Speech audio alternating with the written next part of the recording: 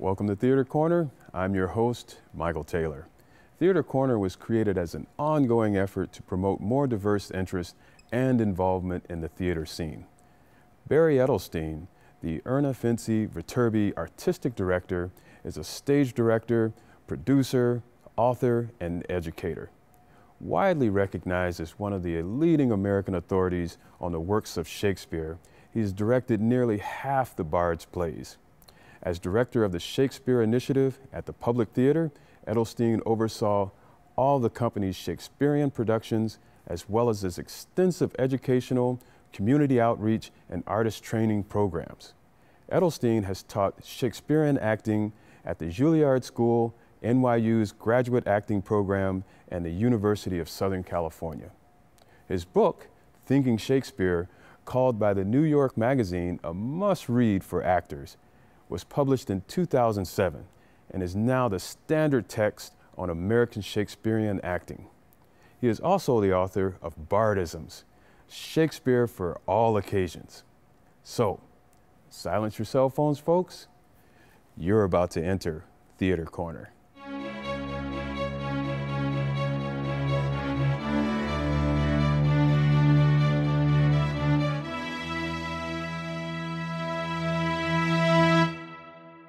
Here we are with Barry Edelstein, the Erna Finzi Viterbi Artistic Director of the Old Globe Theater in San Diego, California. You are so welcome to be here, Barry. So happy to have you. Happy to be in Theater Corner. All right, and I'm so thrilled about this because we are not only we're colleagues here at the Globe, but particularly I regard you as a very dear friend. Me too, Michael. And so I was doing emotional backflips when you agreed to come here to Theater Corner. I really appreciate you. So I think right off the bat we gotta talk about this play that you're doing right now, which is Hamlet, and this is a particularly special production of yours. Yeah, you know, it's in its run, it's extremely successful. I'm really thrilled to say. It's in our wonderful outdoor Lowell Davies Festival Theater, and it's been running for a big chunk of the summer, and people seem to really respond to it and like it, and I'm just thrilled about that. Right, and it's incredible reviews. It's really quite an amazing accomplishment. And you did a little something different with the cast. Yeah, well, you know, it's my first Hamlet. I've been around the play a lot. You know, I've produced the play, I've dramaturged the play, I've taught the play, I've written about the play, but I've never directed the play. And, you know, it's intimidating because it's this, you know, the greatest play ever written and kind of the Mount Everest of the theater world, right? So, you know, you have to prepare and get ready to go. It's been tremendously moving and powerful and a wonderful experience in my life to do it, because the collaborators that I've been able to gather, the designers and in particular the cast, have been so great. And the cast is led by a young actor named Grantham Coleman, young African-American actor. The company has 20 actors in it, and 11 of them are artists of color, which we're all really proud of here. And it's really exciting and interesting to see this very American community of actors of all different kinds, you know, people of every kind of different ethnic background up there, all coming together around these greatest words ever written, and it's been just an honor to be with them and figure it out. Wow. So this may have had a little bit of personal flavor to it, this particular play, and in the time that you're doing it. Yeah, well, you know, my dad passed away a little over a year ago now, and I was obviously there with him at the end. And the play just roared into my head, you know, just roared into my head. And lines, fragments, images, scenes, and, you know, it's the great piece of literature about what happens to a son when his father dies. You know, that's the story. The young prince and his father, the king, dies, and the son loses all bearings and then finds out what actually happened. That's a crucial distinction one should draw. My father's brother did not kill him. You know? Okay. That's not what happened. You know, so it's not exactly parallel. Okay. But nonetheless, you know, there's all this language about nature's common theme is death of fathers, and and there's this gorgeous speech at the end about preparing for the inevitable, you know, let be, if it be not to come, it will be now, all this amazing stuff. And these lines were literally bouncing around in my head kind of ferociously, you know, and I thought, well, that's telling me something. Right. And you know, when your dad dies, no matter how old, I mean, I'm a middle-aged man, and still, it was just so completely unmooring. You know, it just sent me into the sort of tailspin for a long, long time. I still feel very, very grief-stricken about it. You know, and I thought, well, the fact that this play is so present in my head, and the fact that I'm in the extremely privileged position of running a great American theater that is one of the great Shakespeare producers in the country, I should finally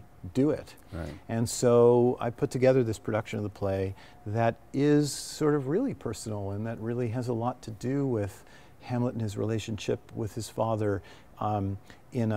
Every production of Hamlet, of course, is built on that, but there's something about this production, I actually watched some of it last night, that I really see in it me trying to grapple with these feelings of loss.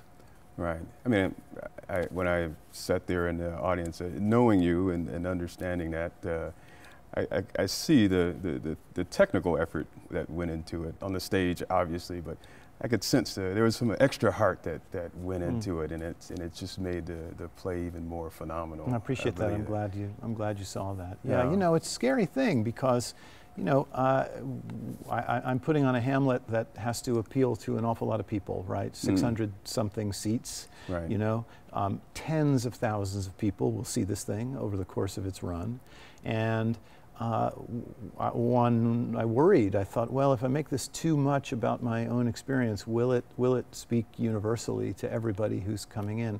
And of course, that's the thing about art. The more specific it is, the more universal it is. And the best way to fail in art is to try and please everybody. Right, you know, then it's going to just be this sort of diffuse, uninteresting nothing. Good, you know. Point. But by trying to make it as completely specific as I could to where I was at that moment, it kind of resonated with people, you know. And the other interesting thing about Hamlet is, you know, it's going through a vogue right now. There was a major production in New York just earlier this summer. There's about to be a major production in San Francisco. There have been 3 major Hamlets in London in the past something like 16 months. Wow. And these Shakespeare plays sort of cycle through. A few years ago it was King Lear. A few years before that it was The Winter's Tale. You know, these plays kind of come and stay there for a little while, then they go away. Hamlet seems to be having its moment. And when you think about it that way, what's liberating for a director is you go, well, good, this doesn't have to be definitive. You know, this is not going to be the last Hamlet ever done. Right. So I will gather this group of people here in San Diego with this group of artists and this young man playing Hamlet, and we'll do our Hamlet, infused with my own personal feelings and his, and the guy playing the ghost and the woman playing Gertrude, right? And it'll be what it is for right now. And then there'll be another group of people that are going to do their Hamlet a couple of months from now. You know, I've seen the play. This is my 23rd time seeing a production of the play. You know, 23 productions of Hamlet in my life. You know, and you think, well, it ends the same way every time. He's always dead. You know, it's just you know, the king's plan doesn't work. You know, why go see it again, right? Because it's not going to be different. The outcome is not going to be different, and the reason is you want to see what this particular group of artists is going to do. And that gave me a kind of freedom to say, well, yeah, I do want to make it about my dad and his passing, because it's going to be this production for right now. And the next group of people are going to do it about their whole thing. And that's the joy and wonder of coming back to Shakespeare again and again, because it will always reveal some reflection of the individual artists who are working on it at the time. Okay. The Globe. Yeah.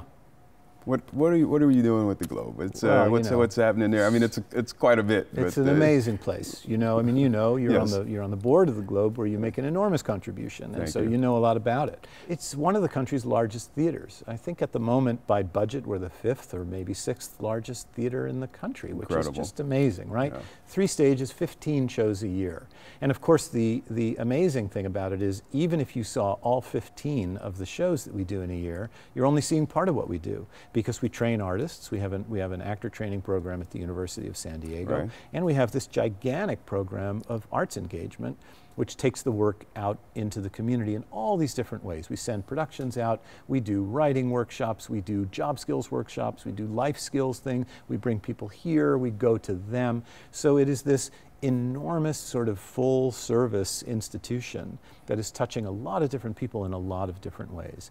And to me, we're at this extraordinary moment in the American theater, right? As we speak right now, something like 20 American theaters are going through leadership transitions, correct. right? Yes. I don't remember ever, and I've been in the American theater professionally for almost 30 years, there's never been a moment where that's the case. Wow. There is this gigantic upheaval. It has the feeling of a generational change. It has the feeling of a basic kind of paradigm shift. You know, I don't know what this group of 20 theaters are going to turn into by the time they complete their leadership transition. So it's a moment when I think the entire movement is going back to basics and asking itself, well, what are we? What are we supposed to be? And absolutely that's the case at the Globe. You've heard me talk about this Yes. to our board and to various gatherings in public.